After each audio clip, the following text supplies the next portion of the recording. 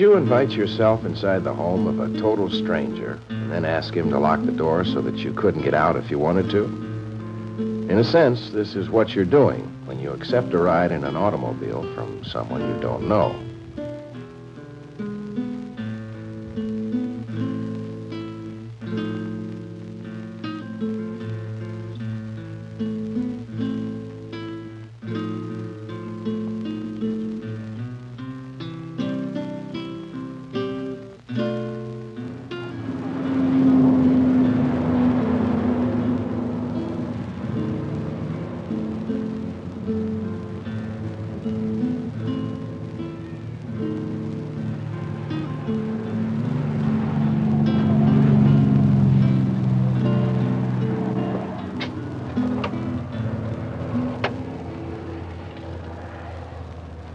Hello. There's a girl down on the old Sulphur Canyon Road. I think she's hurt. She could use some help.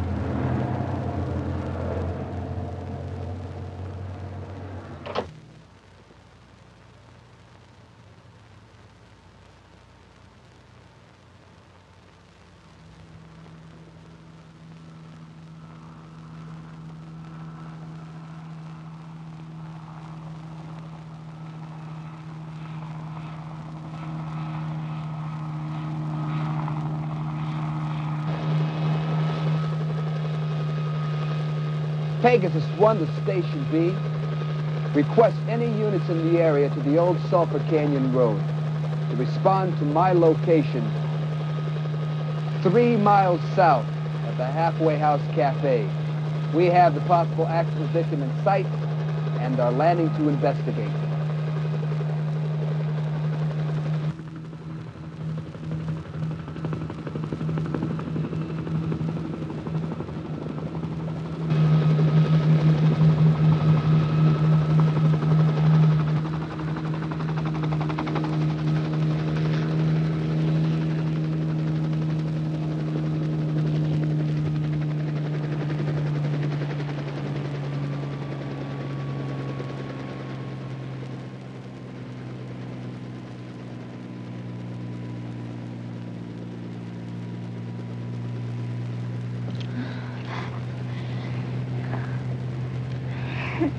What happened to you, miss? I don't know. It's crazy, man. I mean, he brought me out here. I don't know. He went crazy. I don't know. I thought he was going to kill me. Were you hitchhiking? Well, yes. He picked me up, and we wound up out here. Do you know who he is? No, I don't know who he is or anything. Did you get his license number? No.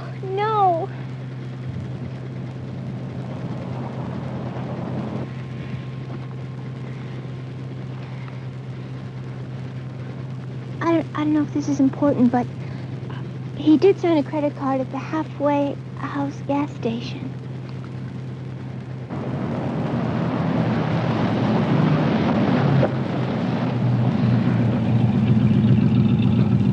Get in the car and these officers will take you to the hospital and get you checked over. No, I don't want to go to the hospital. I feel fine. Don't send me to the hospital.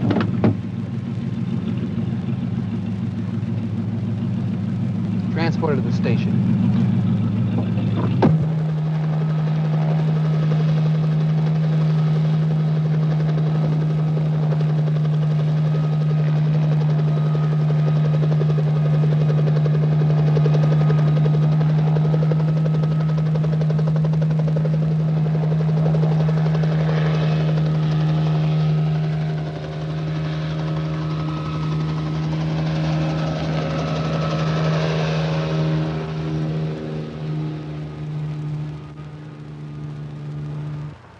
Late that afternoon, sheriff's deputies questioned the gas station attendant, who confirmed the girl's story and located the signed credit slip.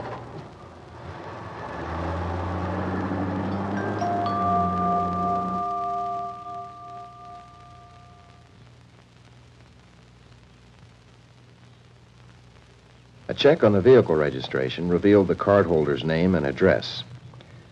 This man admitted picking up the girl, but he denied harming her in any way.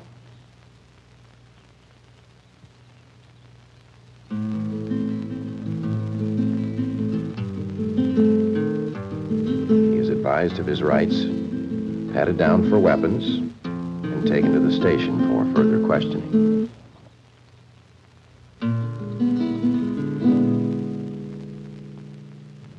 I had just gotten off of work, and my boyfriend was supposed to pick me up, but he never showed up to drive me home. So I went to take the bus. It was hot, and I wasn't sure about the bus schedule.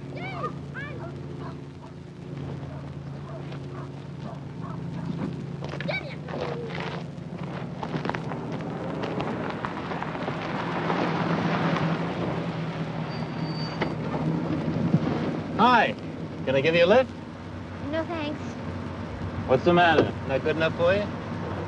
Oh, no, I was just waiting for a bus. Oh, well, good luck, because the last bus left already, about 5 minutes ago. Come on, I'll give you a lift. I'm going the same way. I don't mind. Look, you might as well. You'll be sitting here all night if you don't. Come on, what do you say?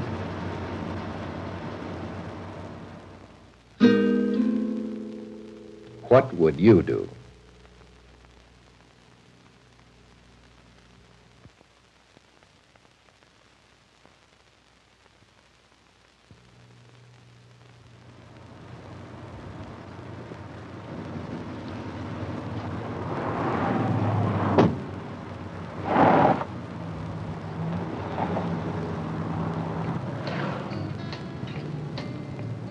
Yeah. This part of the country's no good without a car. I said to my company when they sent me out here, I said, okay, but you better have a car there waiting for me. With air. Yeah, but you don't get stuck very often, huh? Yeah, I'll bet your lover boy's got a nice car for you, doesn't he? Probably a convertible, right? Convertible's no good out here. It's too hot. You know, you're too nice looking a girl to be waiting for a bus. How old are you, honey? 19. Oh, 19, huh? Oh, you're just a little thing, aren't you? Oh, damn it, I'm starting to heat up.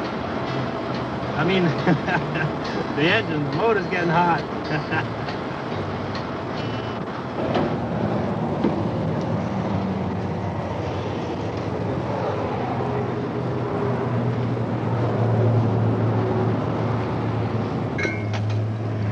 Hey, don't you know that stuff's bad for you? Why don't you let me get you something a lot better over there? Something real nice, like gin and tonic. What do you say? No, this is fine. Come on. He's got to put a new fan belt in there. It's going to take some time. Why don't you let me buy you a drink? No, I really don't think so. What's the matter? Oh, nothing. Oh, well, look, I'm going to go get a drink. Now, you can stand here or you can walk all the way back home if you want. It's okay with me. I'm just trying to be friendly. You want to be that way? That's okay with me. Here, I'm going to go get a drink.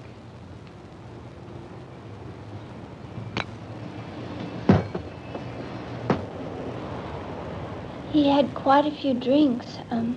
I can't remember how many. He wanted to buy me one, so I finally let him. And then after a while, I asked him for 20 cents so that I could call home. And he said, don't worry, honey, I'll take you home. He didn't say anything. He just looked straight ahead. I asked him where we were going, and he said that it was a shortcut, that it was quicker this way.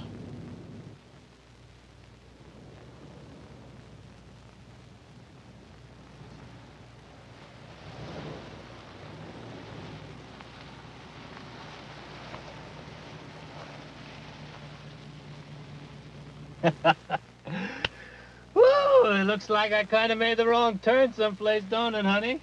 I think we'd better go back. Oh, sure, we're gonna go back. But now that we're here, we might as well just enjoy the scenery a little, don't you think? Huh? Don't, please, I want to go back. Come on, I bet you've been up here lots of times in that big convertible, huh?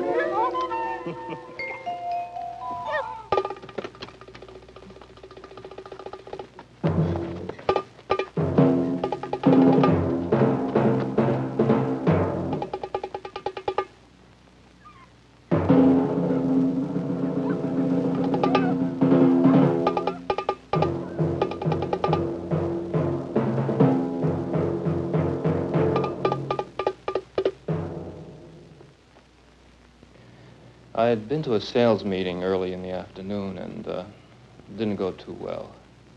I had a beer or two with a couple of the guys, but I wasn't feeling anything. I was just tired and let down, and I just wanted to get home. I saw this girl standing on the corner. She was, well, it was hard not to notice her. You know the way they dress these days. She was hitchhiking. Hey, hi. Want to give me a lift? I was waiting for the bus and I missed mine. There won't be another one for hours. I promise not to take you out of your way.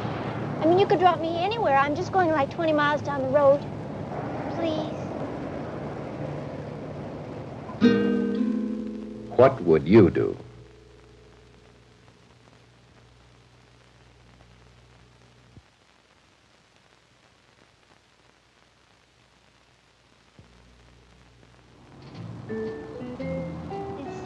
Crazy creep I'm going with said he was going to pick me up, but he never showed up, so I'm not going to hang around and wait for him.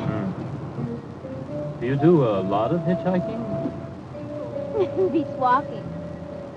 Don't you worry sometime about who might pick you up? You're not going to give me any trouble, are you? Me? Oh, no. I was just thinking. Thinking about what? Well, about my daughter. She's about your age. I'm 21. Oh. She's just 18. I better not catch her hitchhiking. Why not? Too many things can happen. You never know. Yeah, but that's what makes it so exciting. I like meeting guys. It's fun finding out about them. Most of them are lonely or looking for something, or they wouldn't pick you up in the first place. Uh-oh. I'm starting to heat up. The motor's getting hot.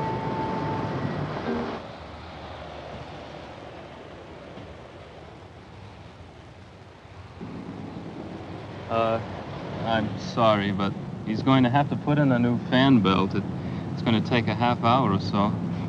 Hey, that's okay. I am thirsty, though. Yeah, me too. Oh, hey, oh, it's out of order.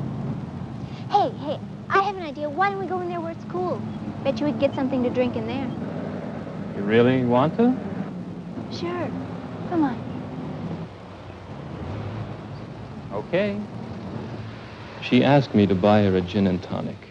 I was a little surprised, but I thought it would be all right. After all, she was 21. I ordered a drink for each of us. And she started telling me all these personal things about how lonely she was and how she wished she had someone like me for a dad. We had a few more drinks, and then she asked me to take her out of there. The drinks and the heat, but mainly it was the way she talked that kind of got to me. She said it was getting late and she'd show me a shortcut.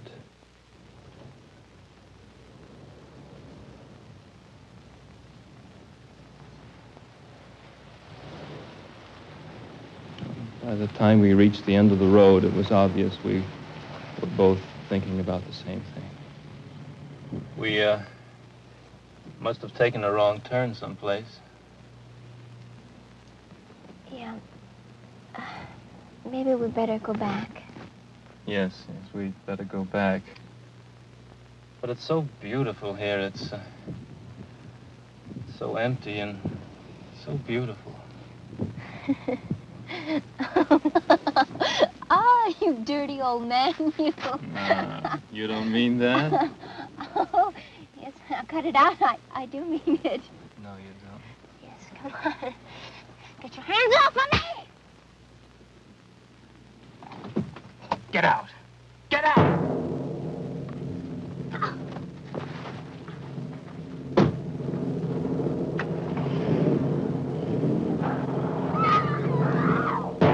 She may have fallen once or twice, but that's the last I saw of her. I don't know what happened to her after that. I called the sheriff's office because I got worried about her out there all alone.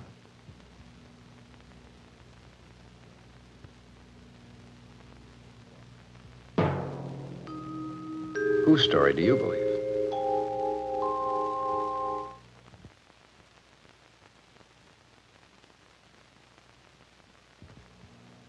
Both parties were lying to some degree. and both were probably telling some truth. But proof of either story beyond a reasonable doubt was impossible. Therefore, the case was not filed for prosecution. Remember, if you accept a ride from a stranger or offer one, you could be entering into a dangerous situation in which you have no control and in which you'll not receive the protection due you under the law.